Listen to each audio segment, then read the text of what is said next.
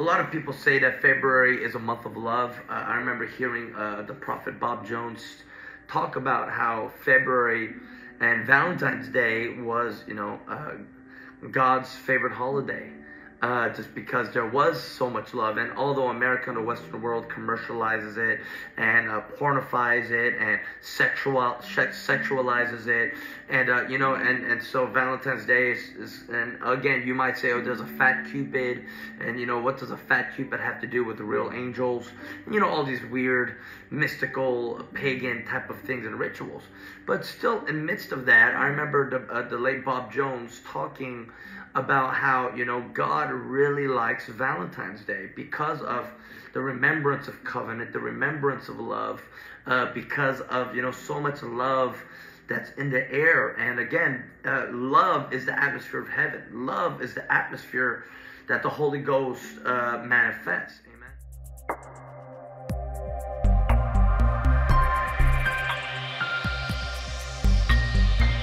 Okay, I want to give you this word that I have for the month of February. Okay, we are entering into the month of February. Somebody say hallelujah.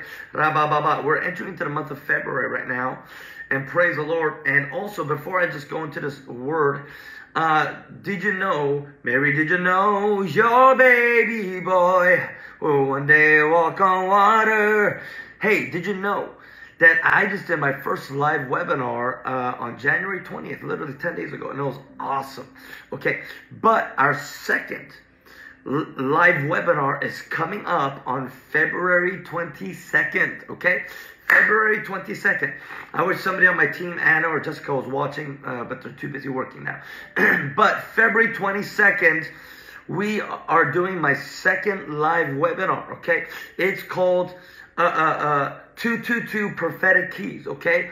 222 Prophetic Keys. And that's going to be on February 22nd, the second month, February 222 Prophetic Keys. And I'm doing my second live webinar on February 22nd called 222 Prophetic Keys.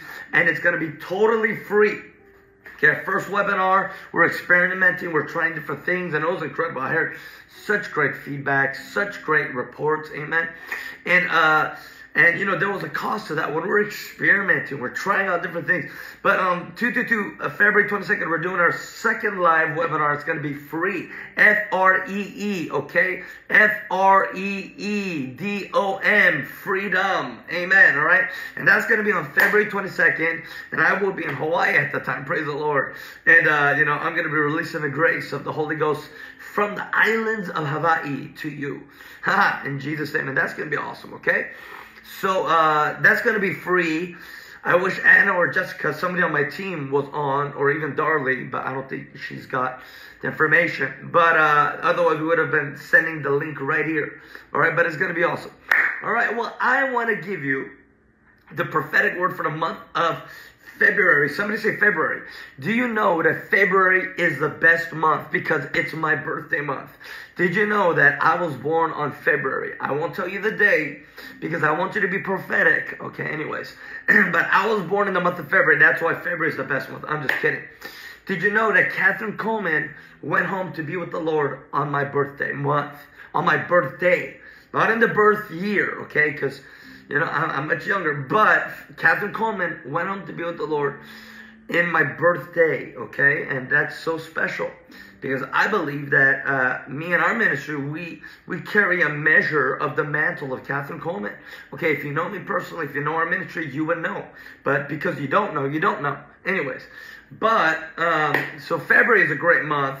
And, and it's a very special month because it's the month of Valentines and all that. Boo-hoo-hoo, I am not your Valentine. I am not yours, but Jesus is your Valentine. Amen? And February is a month where, Bob Jones went home to be with the Lord. John Paul Jackson went home to be with the Lord. The late, great Billy Graham went home to be with the Lord. So, February is a very interesting, unusual month where so many great men of God have gone home to be with the Lord. Even Catherine Coleman went home to be with the Lord on February 20th. Look at that, Emmanuel. That's my birthday, February 20th. All right, so, February is an unusual month where a lot of great men and women have gone home to be with the Lord. And so I want to give you this word word here for the month of February. All right? Someone say amen. I want to give you this word here for the month of February. Do like and do share. Okay? Share, because somebody's going to get blessed. I believe February is a month of mega momentum. Someone say mega momentum. Okay? Mega momentum. February is a month of mega momentum. Shabba-ba-ba. And I wanna first go into the Hebrew, okay, and the Hebraic scriptures. Amen. Praise the Lord. And then I want to break it down, and I want to give you 3 things for you to prophetically engage with, like some binoculars. You're trying to gauge and engage. All right, and what to scope in, focus into, rabosa, what to expect in this month, okay? So we are officially in the Hebrew month of Shabbat. Someone say Shabbat. All right, we are officially in the Hebrew month of Shabbat. And you know me, I like to break it down into Hebraic calendar, and I like to bring it into the now of the Gregorian calendar, and I like to give you a rabbinical, historical, biblical backgrounds and context for us to understand what the Lord's doing and or will want to do in this month, okay? So this is a prophetic forecast for you to look out for in this month of February. So this month in Hebrew that we're now in is Shavat, Shevat, Shavat, okay? And literally one of the meanings of Shabbat or of this month stands for rainy days. Someone say rainy days. Someone say the rain of the Holy Spirit is showering blessings upon me, okay? So this month, it literally stands for rainy days, where there's going to be much rain. Rains of the Holy Spirit. Rains of blessings. And I love it because, if you do a word play, rain, R-A-I-N, it could also equal R-E-I-G-N. Rain, because when the Holy Spirit rains down, then there's a ruling and a reigning factor of the power of God, where the blessings of God begin to take dominion wherever you go, okay? So Shavat is a month where there's a lot of rain. There's a lot of rain for you to expect. But I want to break it down here, okay? I want to break it down. The first prophetic point for you to look out for and to understand for this month of Shavat, and February is number 1, miracles. Someone say miracles. Someone say movement, okay? I want to talk to you about how this month of February, you can expect mega movement. You can expect movement. Someone say movement. Okay, I'm going to break it down here. Okay, in this month of Shavat, the Hebrew scholars say it is the new year for the trees. Trees, yes, trees, like trees in the forest, trees in the park, trees in the neighborhood. Shavat is the new year of trees. Someone say trees. Okay? Oh man, Shabbat. Someone say trees. Okay? So because it's the new month, it's the new year of trees, okay, there's going to be miracles. I'm getting my points mixed up here. I apologize. Okay, because it's the new year of trees, there's going to be movement. But also there's going to be miracles. Someone say miracles, which is my point too. Okay, there's going to be miracles. Okay, I'm skipping around here. I'm so sorry. There's going to be miracles because whenever there's the presence of a new sprouting or something coming up afresh and anew, that means that there's miracles that are abounding. We know that trees in allegory or metaphorical symbols, you and I, we stand for oaks of righteousness. We also stand for trees of justice. Okay, we have been rooted, we are grounded, we are grafted into the vine of the Holy Spirit, and we're here to stay, and we're bearing much fruit. And as our branches are expanding in every side and every direction, and as our branches are expanding, then we actually become a covering and an apostolic covering to protect people that are under our stead and that is under our authority. So this is the month of new trees, okay? And I know you might be like, okay, this is really weird, but let me break it down for you and let you know why it's so important, the fact that there's new trees. When there's new trees, there's new oxygen. When there's new trees, there's new nutrients. When there's new trees, there's new signs and symbols. When there's new trees, there's new provision. Whenever there are new trees, it means that there's a new planting, there's a new sprouting, there's a new budding, there's new reinforcements, there's new resources. And in this month of February of Shavat, the Lord is releasing miracles and is releasing resources unto you in the mighty name of Jesus. Somebody say amen. And one thing that's so important about the new trees, someone say new trees. Listen, I'm not talking about the California green leaf. I'm not talking about that. I'm talking about the trees where it says that in the Garden of Eden, the tree of life was sprung and was sprouted.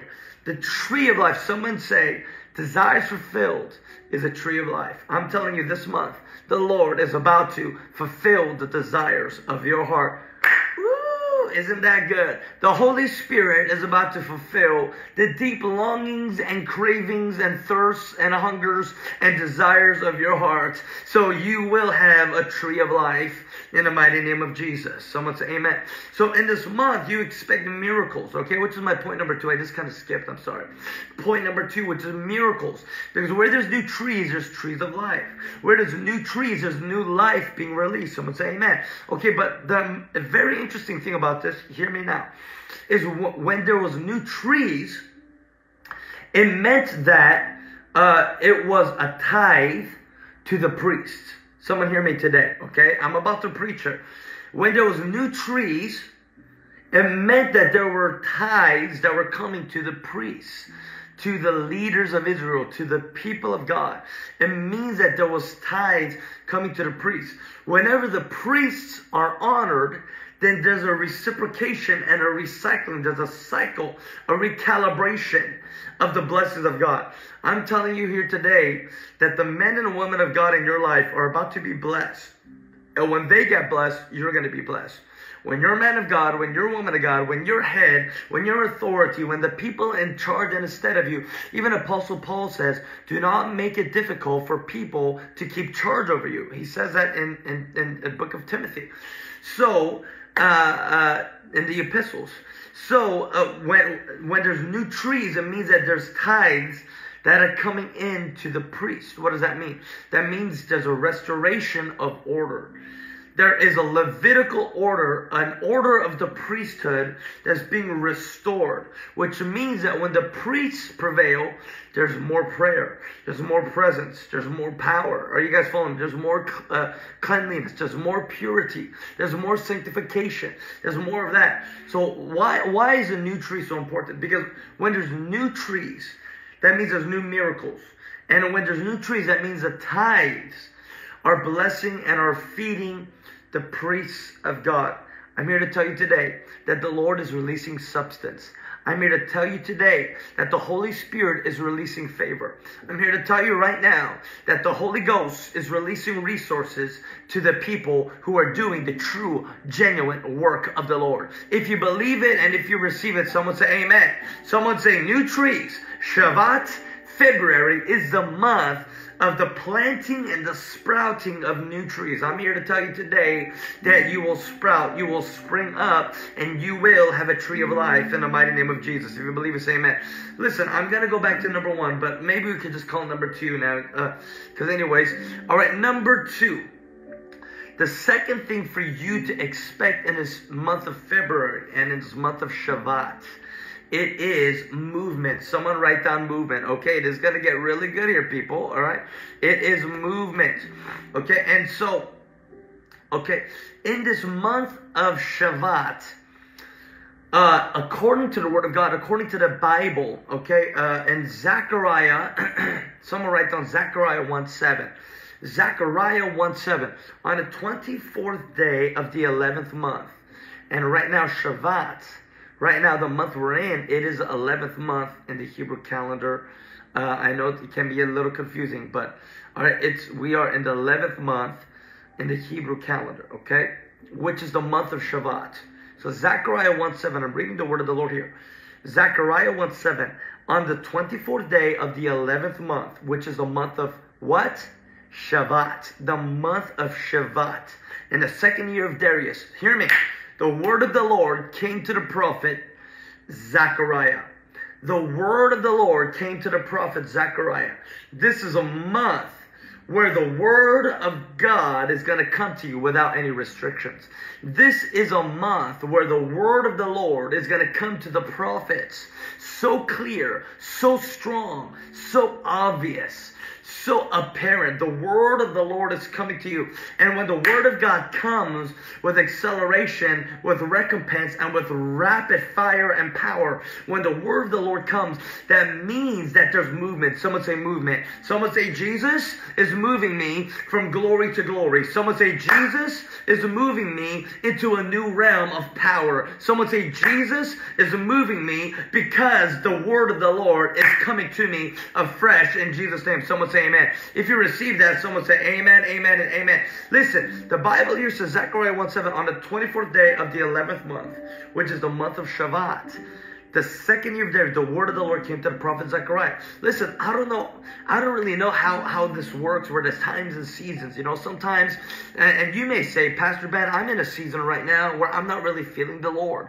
You might say, Pastor Ben, I'm in a season where I'm tired. I'm weary. I know a lot of us, we just finished 21 days of consecration. There was a mega momentum. We were pushing.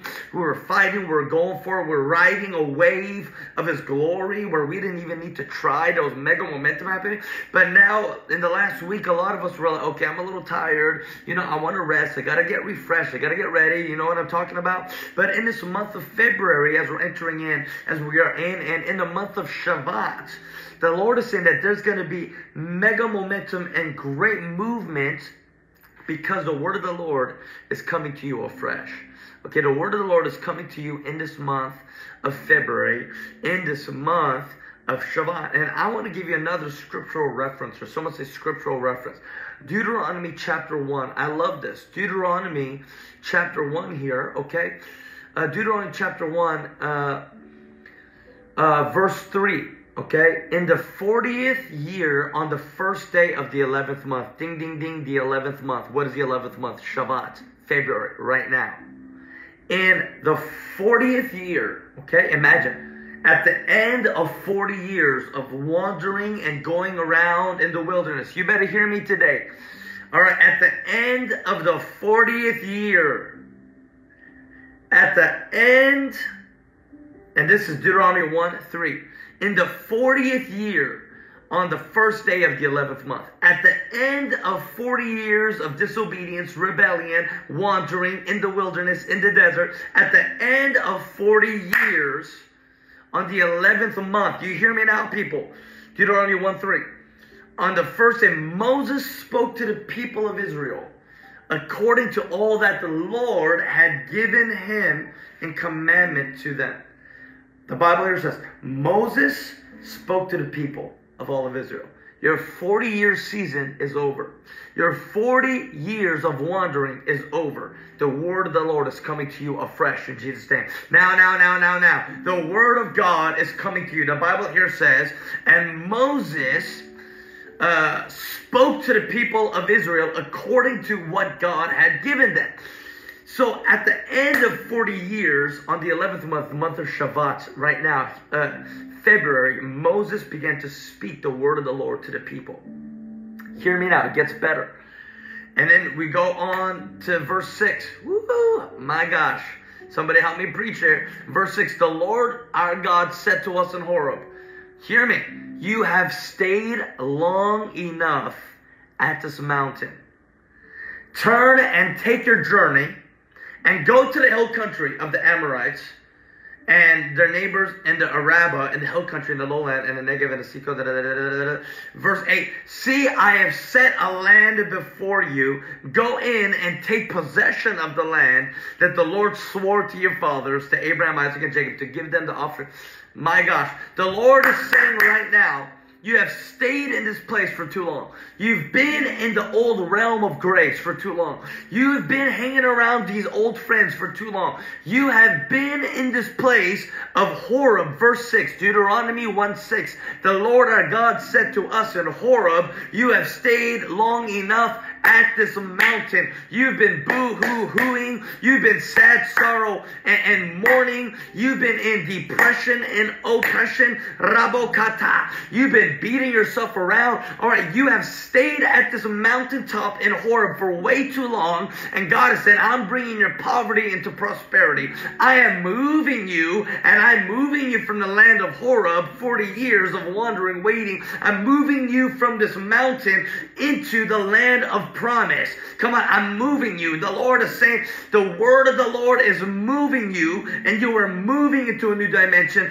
moving into a new place, moving into a new realm of glory, moving into the promises of the Lord. It will be fulfilled. You will possess it. Go in and take possession, says the Lord. Come on, the word of the Lord. And Moses commanded the people and said, now I'm going to speak to you what God has given me. Listen, for a season you did not hear, but today you will hear. For a season you were still, but now you're about to stand. For a season you were waiting, but now you're going to celebrate. For a season you did not feel him, but now the word of the Lord is about to visit you. Now in power and glory, shikarabobo, by the fire of the Holy Ghost, now you will move. So February is a month of movement. Someone say, Jesus is moving me. Someone say, Jesus is moving me. Shoo. And listen, that doesn't necessarily mean a new church, a new ministry, a new house. It doesn't necessarily mean you're moving in a physical location, but you're moving into a new spiritual dimension. But sometimes you will not upgrade and move into a new spiritual thing unless you physically do something. Because the spiritual is connected with the physical. Unless you physically do something, you won't move forward in the spiritual. You hear me now today. Ephesians chapter 6. After all that you've done, stand. All right, listen. We need to walk out our faith in fear and trembling. February is a month of miracles. New trees, priesthood, prayers, incense, tithes, restoration, resources, tree of life. February, Shabbat, is a month of movement. Someone say movement. God is moving you. The word of the Lord visited Zechariah in the 11th month, Shabbat, now, today, February. The word of the Lord came. All right, Moses had it all in his spirit man. But on the first day of the 11th month of February, he spoke the word of the Lord and shed it to all of the Israelites. Though weeping may endure for the night, but joy comes in the morning. I'm telling you, great joy is coming. Great jubilee is coming. Great gladness is coming. Mandabosab, I speak the power and the fire of the Holy Ghost to consume you right now.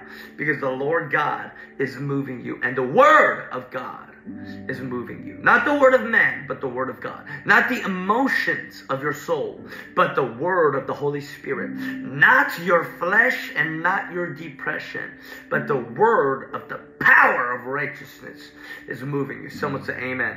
Someone say, keep preaching, Pastor Ben. Someone say, you doing good. You doing okay. Like a crazy looking hair. All right, I'm going to give you the third prophetic point before I bring this to a close. Okay. Third prophetic point for you to expect this month in Shabbat and February. And do give me some hearts and likes here. Give me some hearts and likes here. Give me some hearts and likes here. It is a little too long, but it's all good. I'm going back to my old nature. My old hair. Rabosa. The third prophetic point I want you to expect. And if this is bearing witness with your spirit, someone say amen. All right? Someone say hallelujah. All right? I want you, all right, the third prophetic point for you to expect and for you to receive in this month of February and Shabbat is mercy. Someone say mercy. All right, now. All right? I'm bringing this to a close, and this has been super good this morning. Okay? If you agree, someone say amen. All right, the third prophetic point for you to expect in this month is mercy. And of course, it's going to be February 14th soon, Valentine's Day. Okay, and but as I was in prayer, I really felt again, mercy triumphs over judgment. Okay, that's the word of God says. Mercy triumphs over judgment, which means that the Lord is setting things straight. The Lord is putting things in the right order. He's moving things in and He's moving things around, which means that, His mercy, His kindness, which leads us to repentance, His kindness is about to crash in, is about to flood in. A lot of people say that February is a month of love. I remember hearing the prophet Bob Jones talk about how February and Valentine's Day was, God's favorite holiday. Just because there was so much love, and although America and the Western world commercializes it and pornifies it and sexualizes it, and and so Valentine's Day is, and again you might say, oh, there's a fat Cupid, and what does a fat Cupid have to do with the real angels? All these weird mystical pagan type of things and rituals. But still, in the midst of that, I remember the late Bob Jones talking about how, God really likes Valentine's Day because of the remembrance of covenant, the remembrance of love, because of, so much love that's in the air. And again, love is the atmosphere of heaven. Love is the atmosphere that the Holy Ghost manifests. Amen. And so, I really believe in this month of February and Shabbat, that God's releasing mercy. Okay, God is releasing mercy because this is a month where many men and women of God have gone home to be with the Lord. I don't think it's a coincidence. Okay, to the spiritual, all things are spiritual, but to the carnal, all things are carnal. Okay, so you might say, Pastor Ben, I don't see the resemblance, I don't see the correlation of this, but for me, I do, because February, Billy Graham went home to be with the Lord. Listen, Billy Graham went home to be with the Lord one day, literally a few hours after my birthday. He went home to be with Jesus February 21st. Isn't that incredible? All right, he went home a few hours before my own birthday. Catherine Coleman went home to be with the Lord on my birthday, February 20th. Bob Jones, of course, I believe the love encounter. Hold on, let me just bring this here. Shababa. So I'm going to give some hearts and likes here, all right? John Paul Jackson went home to be with the Lord in the month of February, okay? Rabo Shabababababaya. Bob Jones went home to be with the Lord February 14th on Valentine's Day. Isn't that interesting? Bob Jones, one of the greatest prophets of all, and I don't care what you say or what you think, okay? He was still a true, genuine man of God and prophetic father of our generation. Was he perfect? No. Are you perfect? Probably not at all. So who are you to judge? Anyways, Bob Jones went home to be with the Lord on February 14th, Valentine's Day. Okay?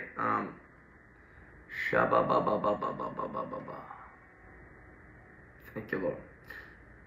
And, and again, for us, I think it's a sign because, remember, he had a death experience. The prophet Bob Jones had a death experience where God sent him back, to minister. And, again, in this vision that Bob Jones was taken up into heaven and he died. And in this vision, there were so many people in a line waiting to face the Lord at the throne of God for the judgment. Hear me. And as the prophet Bob Jones came forward, forgive me for not having all the clear details in a row, but pretty much the sum up of the story is this. In the vision, in this death experience, it wasn't a near death, it was a real death experience. Bob Jones hears the Lord say, did you learn to love? Did you learn to love? And really, it wasn't about, did you plant churches? Did you raise the dead? Did you do all these great miracles in my name? Were you ordained as an apostle by Kojak and by the Apostolic and by, this network and that network? Were you a great prophet? It wasn't about that. But in this death vision experience, Bob Jones hears the Lord say and ask each person, did you learn to love? Because love is the standard. Love is the requisite. Love is everything. And, again, we shouldn't prophesy if our heart is not right before the Lord. We should not minister if our hearts are bitter, if we're angry. We have no authority to preach the word if we're angry on the inside. And so Bob Jones in his death experience, the Lord confronted him and said, did you learn to love? And then Bob Jones came back to life. And he had a word for the church. And he began to share to all the churches, all the pastors, prophets, ministers, apostles, fivefold, and said, guys, the most important thing is love. We have spiritual gifts so we can love.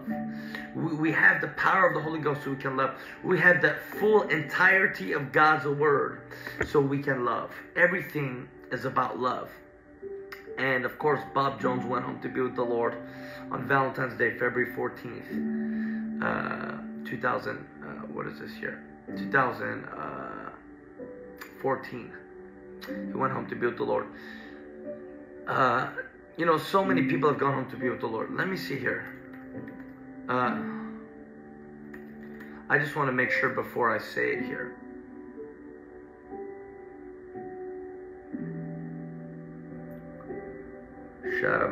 Okay.